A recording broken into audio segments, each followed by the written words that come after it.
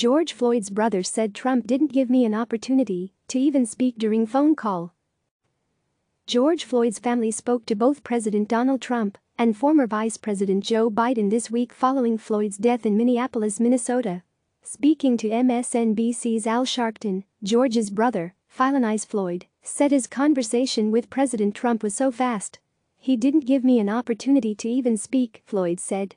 "It was hard.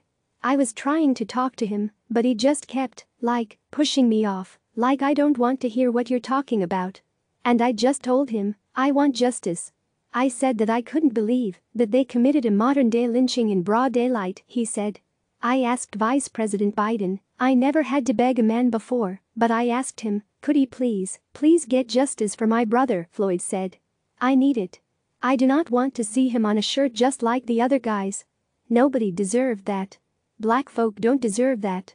We're all dying," he said. Black Lives Matter.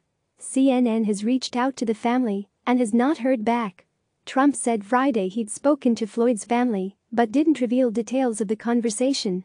"I want to express our nation's deepest condolences and most heartfelt sympathies to the family of George Floyd," Trump said during a roundtable event at the White House, later adding, "I spoke to members of the family, terrific people."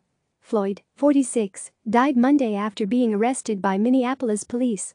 Public outrage grew after a video surfaced showing an officer kneeling on Floyd's neck.